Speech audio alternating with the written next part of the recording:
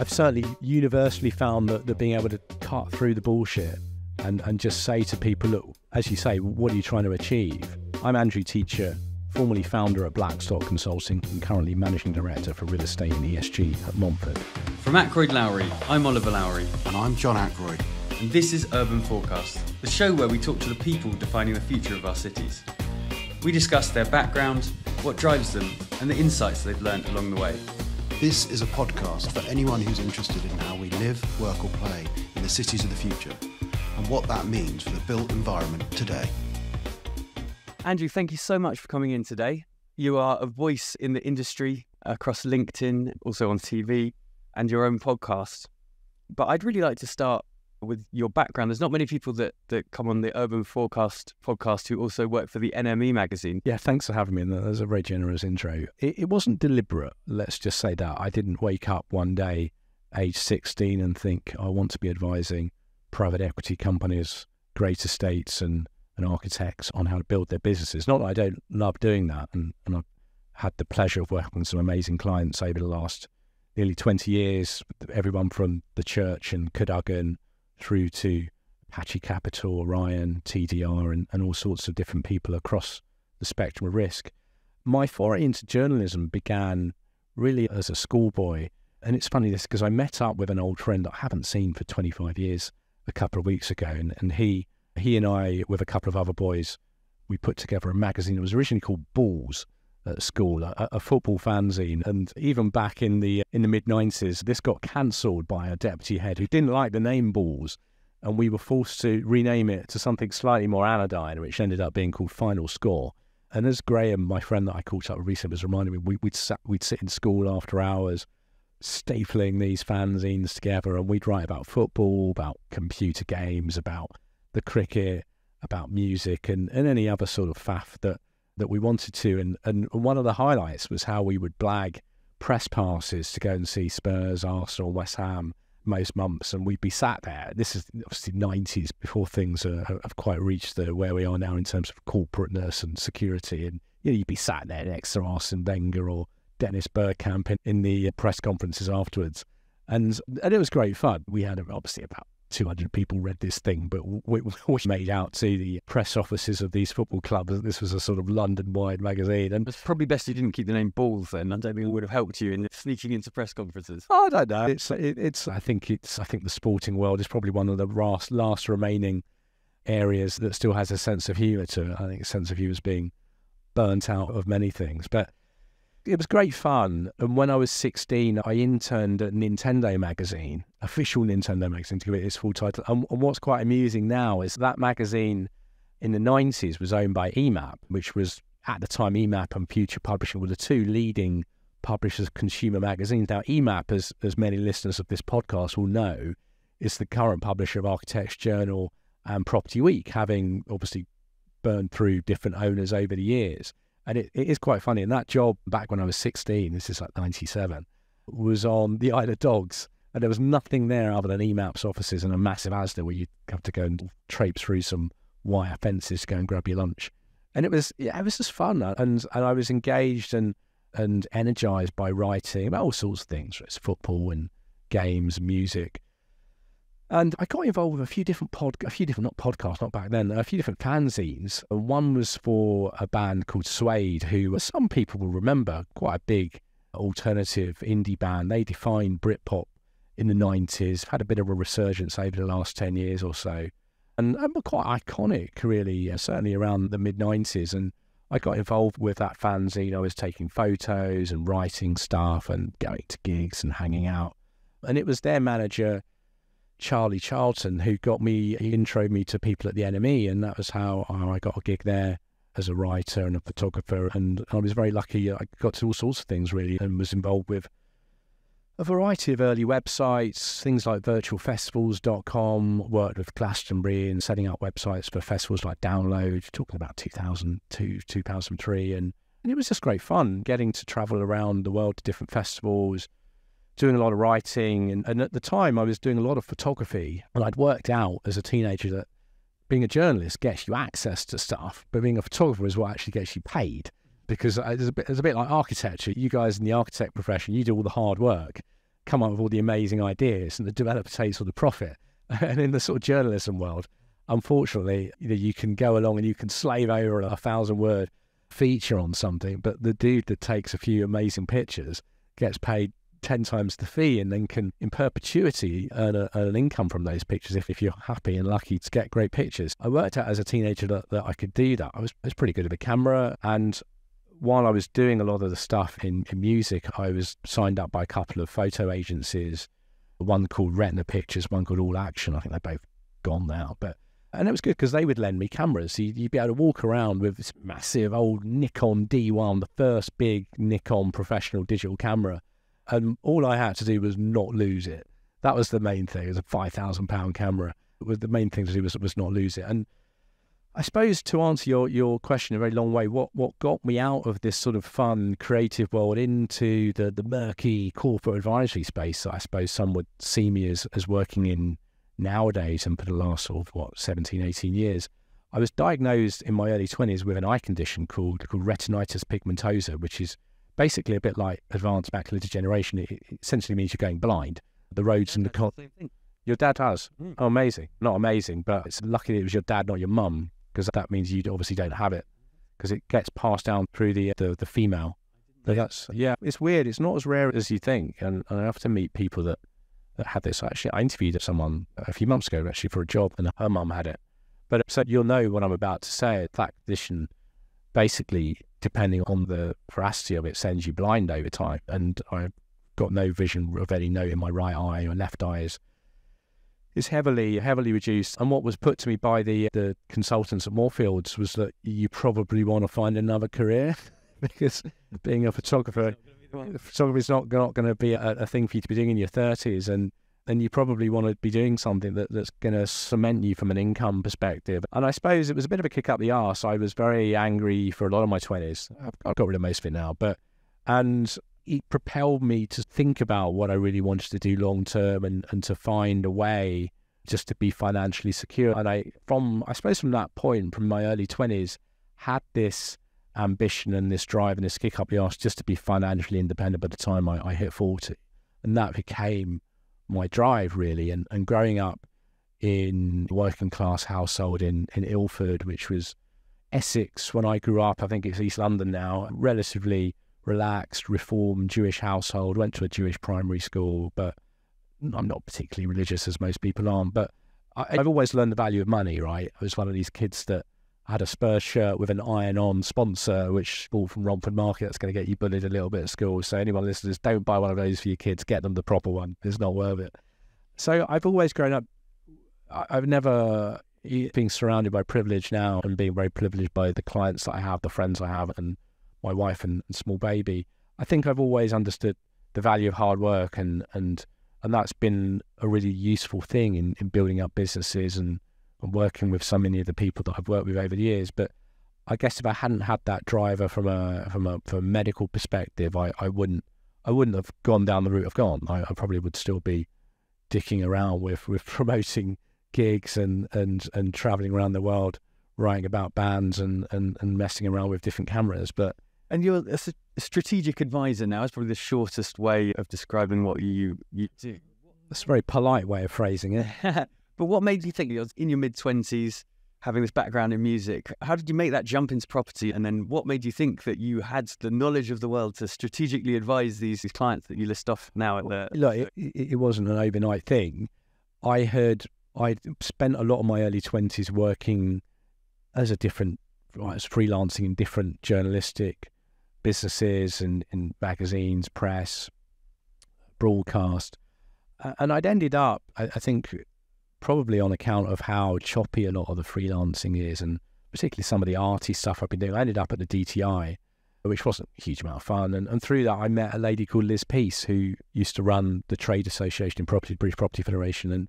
And what I was looking for then was a kind of career path that would take me somewhere, but still had the ability to do a lot of the cultural and creative stuff that I was doing. And most of that stuff, as we all know, is done after hours, working with bands and promoting nights. And I was working on a magazine, a print magazine that I'd helped set up with a friend, Empire, the film magazine, magazine, Fashion Music Style. That was great. That was great fun. You'd love that. It's very arty. We did all of our own photography. We accepted no press shots.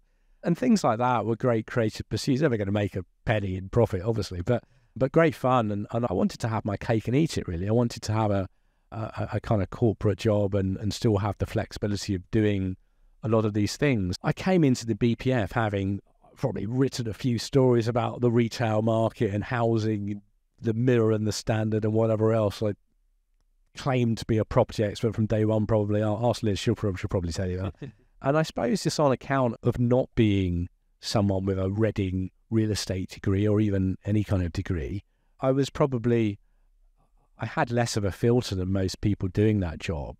And I got on very well with a lot of the significant characters in that environment, the people that became and have become long-term advisors to me, like Ian Marcus and David Marks from Brockton Everlast, people like Francis Solway, who at the time was the boss of Land Securities, and Ian Call, God rest his soul, was the boss of Seagrave. These guys became very mentory to me, and they would support me, and when I would have slightly crazy, rather progressive ideas of what I thought the industry should be doing, often these folk would back me, and on things like sustainability and on residential, where I said to the industry, look, we need to have a stronger voice on things like housing. They backed me, even though at the time housing was a tiny, like 3 or 4% of the BPF membership. What I said to Liz and the team at the time was, look, if you want to cut through on slightly more technical, boring stuff around commercial leases and upward-only rent reviews, all this sort of stuff that no one in the real world actually gives a stuff about, what we need to be seen as is someone that has a voice on the stuff that politicians care about, i.e. housing, and that we have a visual and quite aggressive stance when needed, so that they know if they cross us, we'll go on Radio 4, we'll be on the TV, we'll be taking them to pieces. And that created a level of the sort of relationship the industry doesn't have now, one where the government knew that if they crossed us, we'd slap them down. But it meant that we would be able to cut through a lot more, not just with the industry, but with the world outside of it. And luckily, some of these crazy things that I did worked and resonated.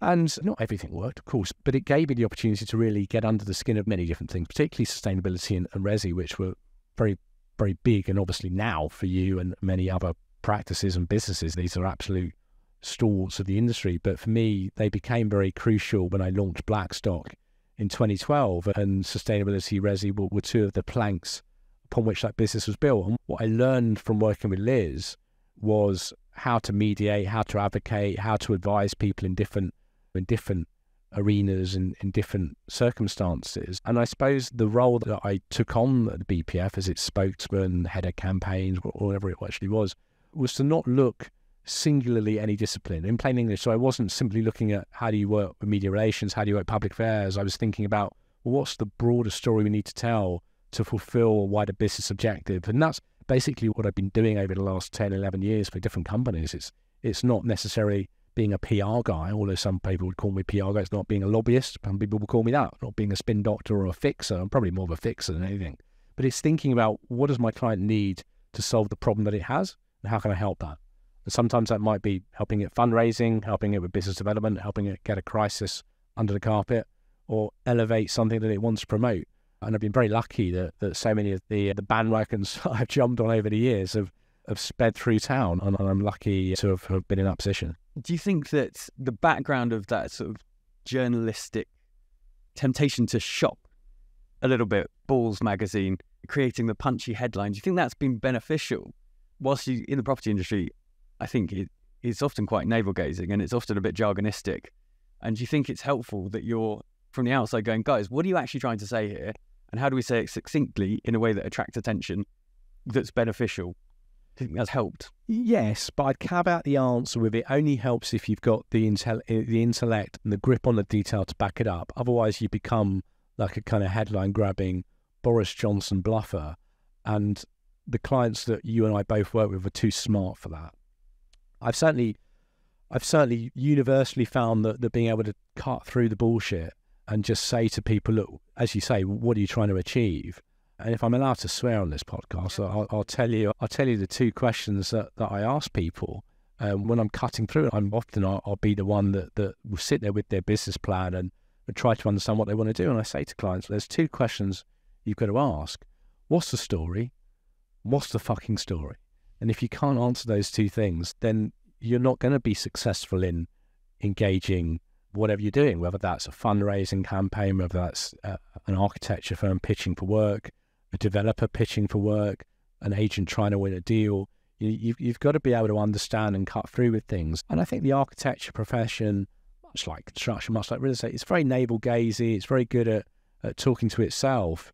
And I think if you look at some of the many issues that the above professions have encountered in recent years, whether it's around Grenfell and the fallout from that, engaging change in planning, or the recent stuff around net zero, all of these things occur because the industry spends too long talking to itself and not seeking to cut through with human beings at the other end of the telephone line. I'll give you a good example of perhaps where you've applied that, where to simplify and succinctly portray an idea is your involvement with the Modernise or Die white paper.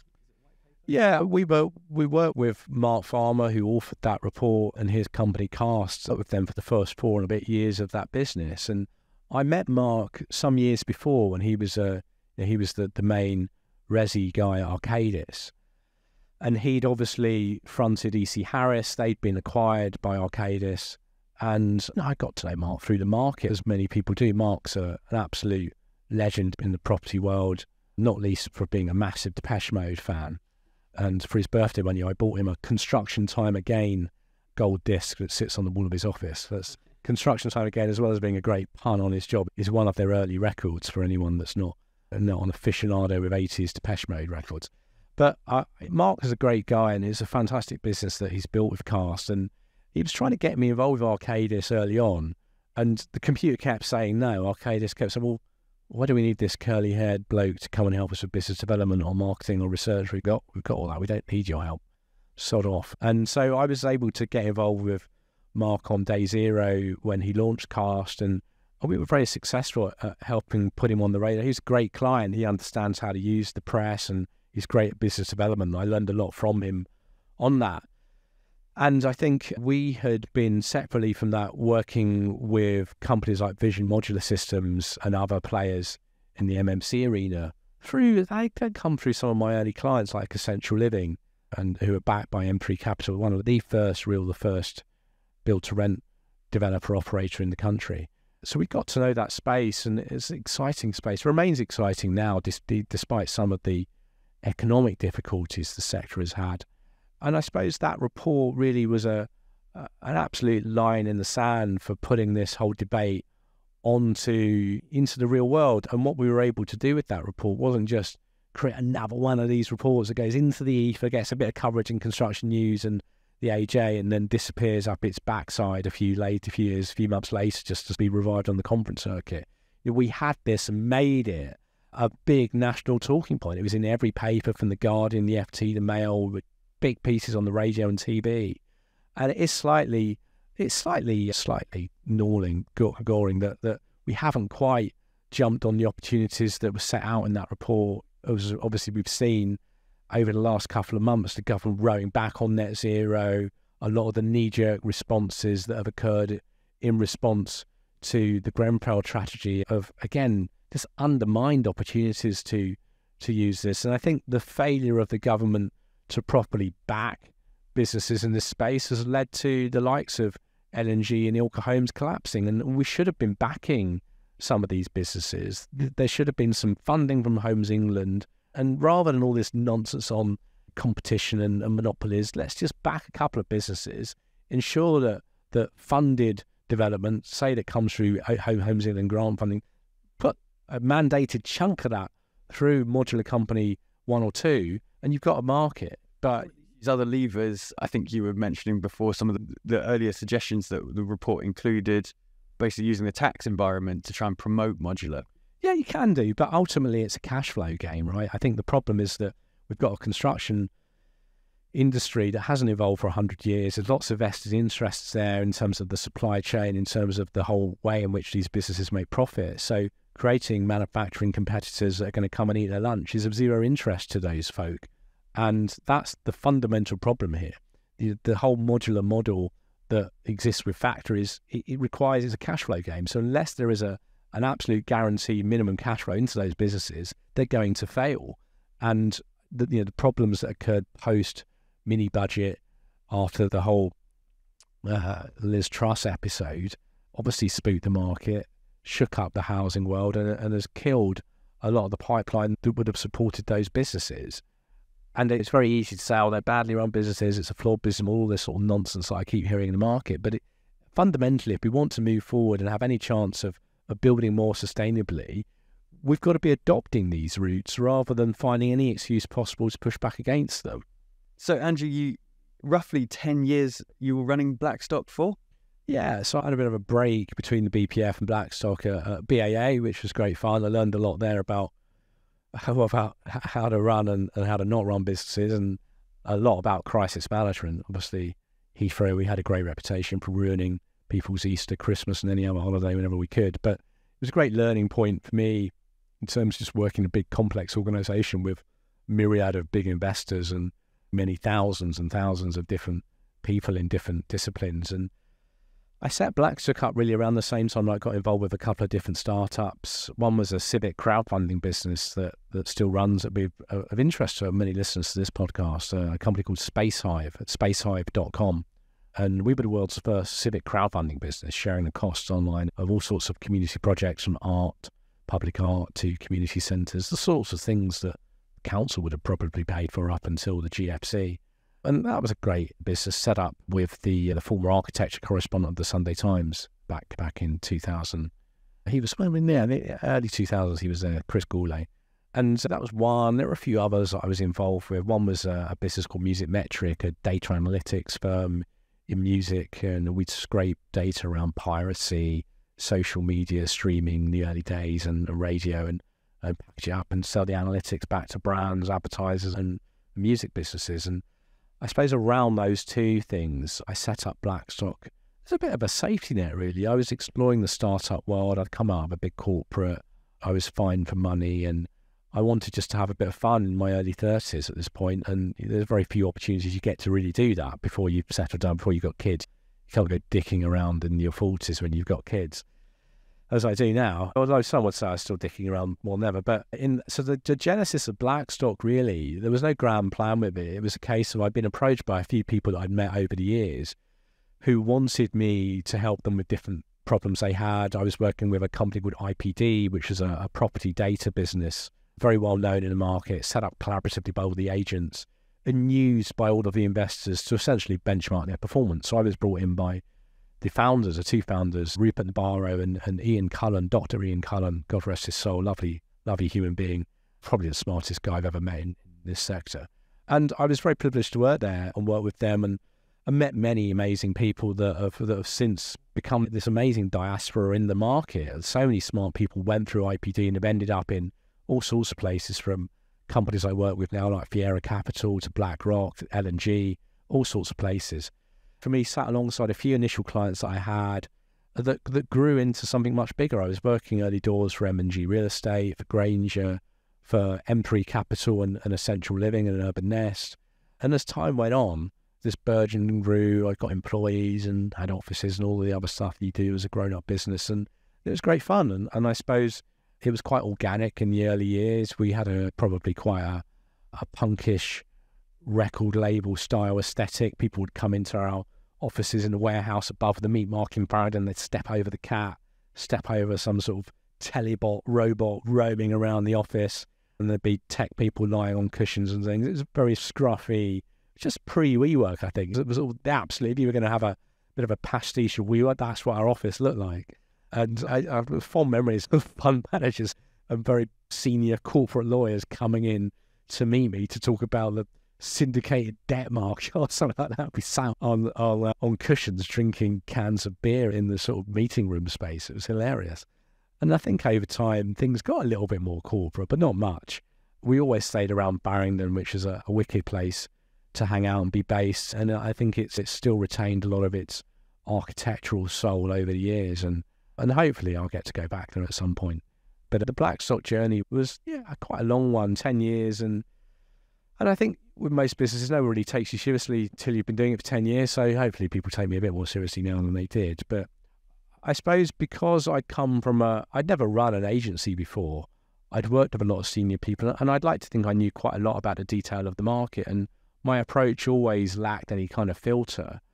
And I suppose that has always meant there'll be a number of clients that I will never work with, people that don't necessarily want some curly-haired working class bloke that swears a bit too much. But equally, I think there are a lot of clients that I work with that probably would say they do value a level of honesty. And I think in the world that we're now in, and this applies to yourself and your business, and correct me if I'm wrong, but I think in most professions of advisory, whether that's architecture, planning, legal, or reputation, people just want honesty. They don't necessarily want big bots, never going to get fired for hiring XYZ type companies. They want people that genuinely give a shit. And I think I always try to do that with everyone. I don't always claim to be the smartest or best looking human in the room, but I'm the person that gives more of a shit. And that's always been very good for business. And so do you want to talk about the sale? Obviously, you were governed by your own 10-year plan of independence, or whatever, financial independence by 40. So that seems to have aligned roughly timing-wise. Yeah, I was lucky that a few of the things I did along the way with different startups came good. And I think the decision to exit Blackstock was really, I thought we'd reached a bit of a ceiling in terms of where that business could be taken. I think the problem when you set up a business is that people often remember you for where you started a bit too much. And I think we were possibly seen as being a bit small, being a bit startup-y, not being able to do the really big stuff. And I'd like to think over time, but we've proven that wrong. Some of the clients that we had at the point of exit and some of the things that we've been able to do in this space, not just getting MMC onto the radar, but establishing new markets like build to rent, establishing new markets like life sciences, where I've been very privileged to work with the likes of Blackstone and Harrison Street, two of the big investors in this space over the last few years, people like Mission Street, backed by BGO.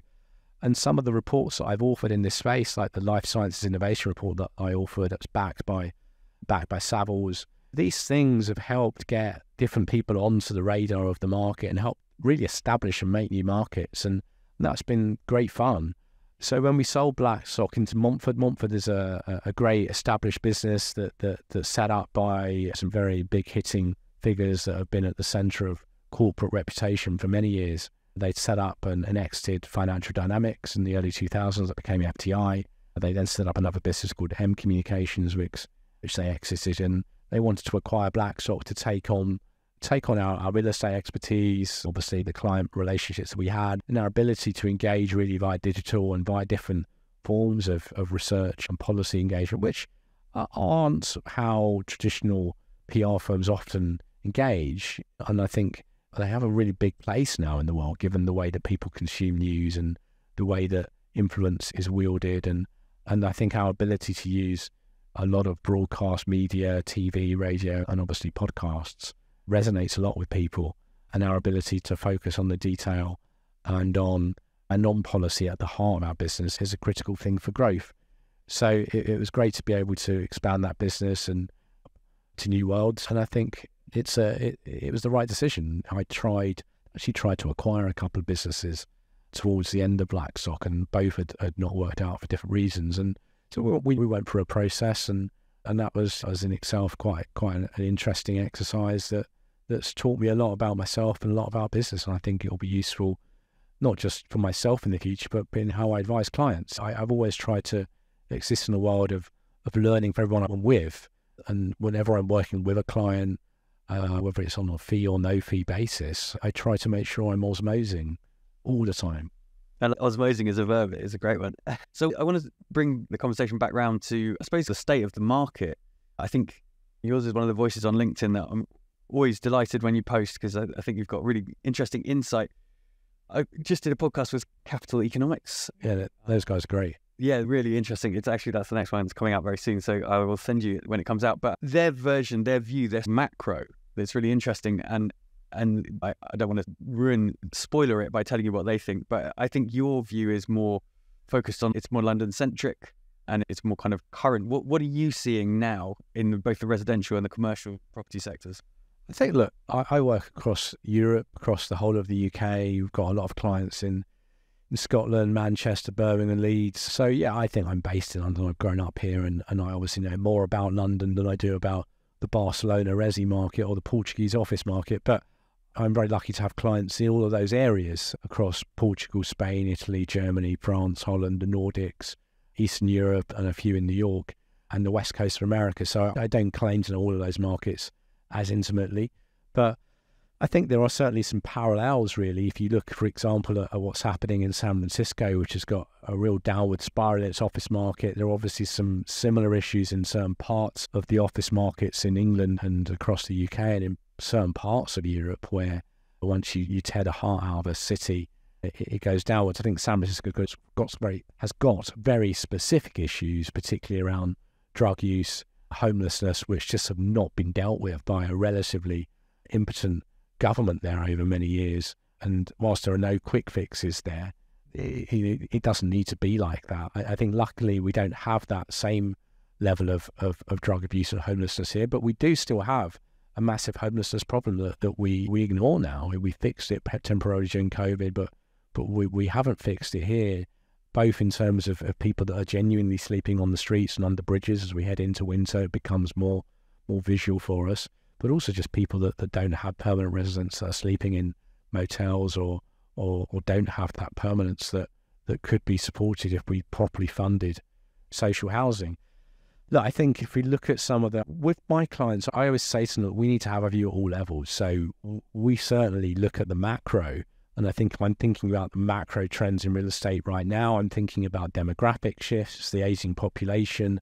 I'm thinking about the climate crisis and how we're staring into a cycle of capex where we're going to need to start thinking about what capital expenditure do we need to put to make these buildings fit for purpose and not unsellable in year or 2-3 years time. Now, notwithstanding some of the net zero policies being rowed back on by this current shambles of a government, I think investors are still going to be demanding this stuff. Banks are going to be demanding this stuff. And the micro aspect of that macro trend is banks not being able or not being willing to refinance buildings. And you've seen that during this year on offices.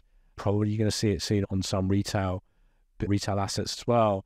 And that's going to create huge waves in this market, because once that starts to happen more broadly, you're going to see the keys being handed back. You're going to see values plummeting. And up until this point, really, we haven't seen a real falling knife in terms of values because nothing has been traded. So it's a bit chicken and egg. If something isn't sold for a big discount, then the market, so there's no discounts because there's no data to say there should be a discount. But once these things start to happen, that is going to create a bit of a domino effect. And that's going to be bad for everybody because it's going to pull down the market, and that's going to make it more difficult to do certain things. But I think some would say, and I'd agree, that we have been living in cloud cuckoo land for the last few years on valuations. And there's a huge problem. This is a micro issue. There's a huge problem with the valuation regime in property, whereby it's perpetually backwards looking. And valuers will say, we can't value the potentiality that there might be a proper carbon levy in 5 years because it hasn't happened yet. But any sensible, right-minded human being looking at the market will go, well, of course it's going to fucking happen. It's nonsense to think that it wouldn't. It's nonsense to think that you could have dirty, polluting buildings that aren't going to get hit by some levy, because it's happened in New York, it's happened in the auto sector, and it's going to happen here. And whilst we might have these things delayed by the current government and maybe by an incoming Labour one, who knows if it is even a Labour government. But there's also a moral question here, which I know doesn't necessarily figure in everybody's financial reporting, but I think increasingly it does. And I think my challenge to you and the architecture profession is that you are essentially often seen, rightly or wrongly, as the moral compass for the development world. And it should be, whilst it's not your sole responsibility, I think the onus should be on you to help guide some of these things. I think I am seeing the knife starting to fall with offices.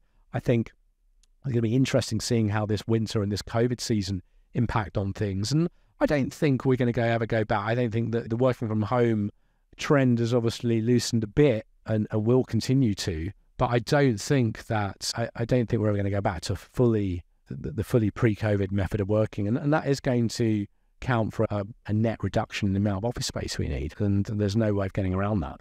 And I think that's very true. And I think that what we are finding is that actually commercial sector is tending to be more aware of ESG, and values are being driven more by ESG than the residential sector. So having less demand for office and and more demand potentially for resi, is probably going to be a negative thing in terms of building performance. Because actually, I do think that there is already most businesses understand that their offices should be BREEAM very good at least, and that these environmental things figure when they are assessing how much rent to pay. No, they don't, because even with the fuel hikes over the last couple of years, they're still not a big enough part of the cost of purchasing a property. And also, these things assume a perfect market, which there isn't. If there was a perfect market where there was the supply of homes that there is of eggs or coffee machines or even cars, although the second-hand car market has been slightly shaken up over the last few years. But let's take the auto market or the coffee maker market. If you want a quiet coffee maker, you look at the ratings and you buy one, or a smoothie maker, for example, or a juicer or whatever. Consumer goods, there's lots of choice, and you can purchase the one you want.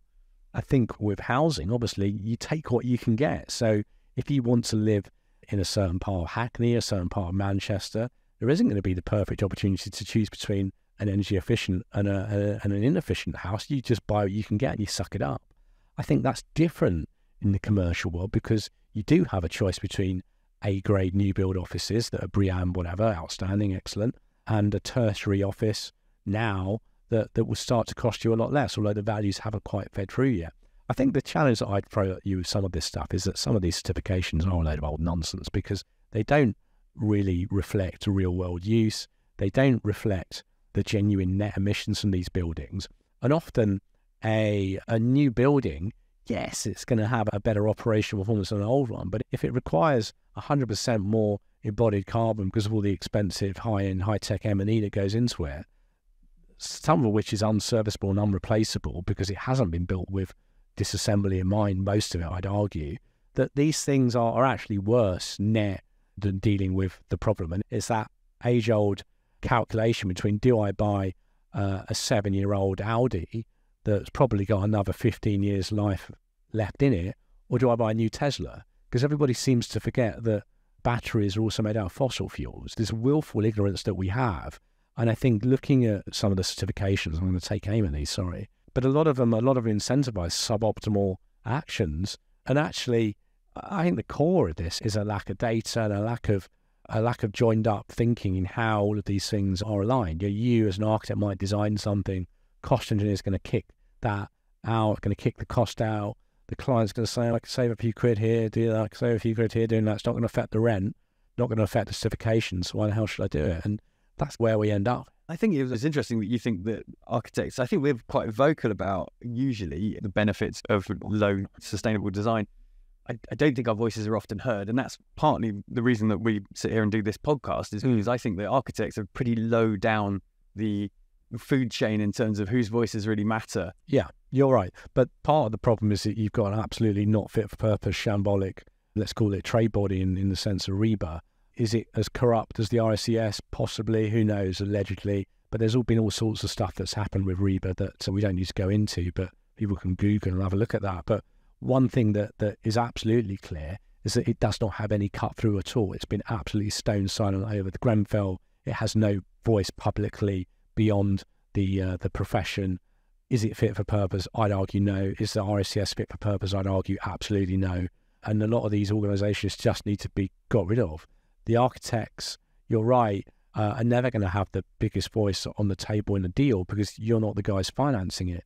But I think if you did have a more prominent public perception, then you would be able to influence policy much more than you currently do. I absolutely believe that. That's what we try to do. So we're going to the Labour Party conference week after next, and as we did last year, and we advocated for our 5-point plan of how the property industry should approach sustainability, which starts with retrofit.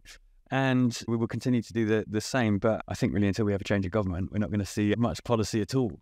No, the main joke really is whether Michael Gove's going to stay on, given that he's more lefty than any of the current Labour front bench. But I think we'll have to wait and see, won't we, really? When what I would say, and I've said this many times privately to people, is that you're wasting your time speaking to the housing ministers, because not only do they change every 2 seconds, you probably change your socks less, I suspect. Actually, no, that's unbound. You probably change your socks at least once a week. But the point really is that even when they're not swapping over every month, housing ministers have no power anyway. And if actually you want to make changes to policy, you need to engage more broadly and more higher up. And the conversations that need to be had around environment and business need to be had with those different departments. And there needs to be a... Oh, no, don't. I think engaging with local leaders is often the most effective way. And I think that the Labour Party across London, we've been engaging with lots and lots of leaders. They tend to be Labour leaders just because most of London is to get genuine buy-in for projects that are more sustainable, that are putting people first, like in a way that the national government doesn't seem to lead to the scrapping housing targets. Yeah, absolutely. I think the problem really is that there's no real cohesive policy nationally, and that's the challenge. There are some great Labour leaders locally, but Darren Rodwell's coming on our podcast in a short while, and the leader of Barking and Dagenham has been very vocal. He's very much engaged in writing Labour's housing position.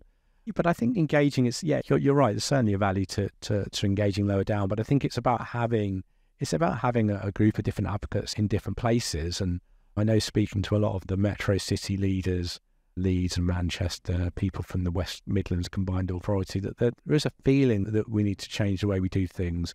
Whether that means going back to the RDAs of the early 2000s, of Prescott era, ODPM, I don't know if that's really going to be of benefit, but I don't know if any future government is going to devolve power in such a meaningful way, given the shit show we've had of councils going bust left, right and centre. But I think certainly there are some pretty critical things, whether that's around building social housing, releasing some of the green belt, standing firm on green rules, that does need some consensus built. And that, as you say, has to be done locally and nationally. Very good. I just want to finish with, I know that you have had the pleasure of having some architects as clients. I sat with Peter George here, who was quite scathing. He'd just done his address to the RIBA, basically criticising architects for effectively excluding people by not being able to run their businesses properly. The lack of money in their sector meant they weren't able to bring forward the future generations from outside of the very small pool of people that tend to go into it now. What would be your advice to architects about how they can do more, both in terms of sustainability, business, how they can make more difference in the property sector? I think there's a few things there. I think the critical first thing is avoiding this race to the bottom that architects seem to go into every time there's a down cycle. And I've been seeing this over the last year or so since the mini budget, where people are cutting fees to win jobs. That's never gonna end in benefit for anybody. I'm not saying you need to necessarily have supermarket style monopolies where everyone's sat in dark, smoky rooms price fixing, because it's going to get you into trouble. But I think there needs to be a sense of standing firm on margins and not just buying work, because that is just not sustainable for any business. And I think equally, though, there's a lot of people that moan about a lack of money in the sector that have got nice, quite big houses in France and drive quite nice cars. So there's a big question over when people take money out and when they might want to put it back in. I think in terms of how architects market themselves, I think a lot of it's just very navel-gazing. A lot of money's thrown at the RIBA and the NLA to talk to each other, and that's all great. It makes you feel nice, warm and fluffy to have a little brochure and an event talking to other architects. It doesn't win you any business. I think from a business planning and a reputation perspective, think about the 2 or 3 key things you're going to win business on over the next 18 months and just go for them. Make sure the people you've got engaging in the market and in your marketing actually understand some of the intricacies of those sectors, and use your existing clients a bit more. Architects are often very fearful about name-checking clients. Oh, we can't do that because we don't have permission. Put it into your contracts. So when you work for a business, you'll have the right to use it for your own business development. Most people won't care. They won't even notice those clauses, and they'll be very happy to support. But I also think that fundamentally it's about talking in human English to people. Often I read things, whether it's a blog on someone's website or a DAS, and it'll be written in gibberish, and I get the planning statements and all of that sort of. Some of them, no, they do and they don't. No, they need to be specific where it pertains to legal requirements. But that doesn't mean you can't caveat those, explain them, so that when some opposition group drags it off the planning portal, it actually is clear what it means. And a lot of the things that I have advised on over the years when I'm advising on local planning problems and policies is a lot of those things stem from people misunderstanding what's proposed or being able to misrepresent what's proposed deliberately. And a lot of that could be staved off by slightly more human communication on day zero. Amazing. Thank you very much. That was a very wide-ranging podcast, and it was a real pleasure to have you on. Have you got any final last things that you would like to talk about? There's nothing, I think, really more that we need to cover. We've covered quite a lot of stuff. I think I'm always interested in hearing and meeting interesting people. A lot of the work I do cuts across pretty much every sector of the market, from resi, commercial, investment, energy, sustainability. And if there's anyone that is interested in getting in touch on different projects and startups or scale-ups or existing businesses that they'd like a bit of off-the-record advice of, then absolutely get in touch. Just message me through LinkedIn, and I'm always open to having a lunch ball for me, or having people join me at Ronnie Scott's on an evening. Just lots of whiskey. Andrew, thank you so much. Cheers. Thanks so much. If you enjoyed the show, then please subscribe and give us a review, ideally a 5-star one. And if you want to know more, please go to ackroydlowry.com or follow us on Twitter @ackroydlowry and Instagram with the same. This podcast supports Land Aid, the property industry charity that brings together the sector to deliver life-changing projects for young people who really need it. Visit www.landaid.org to find out how you can help end youth homelessness.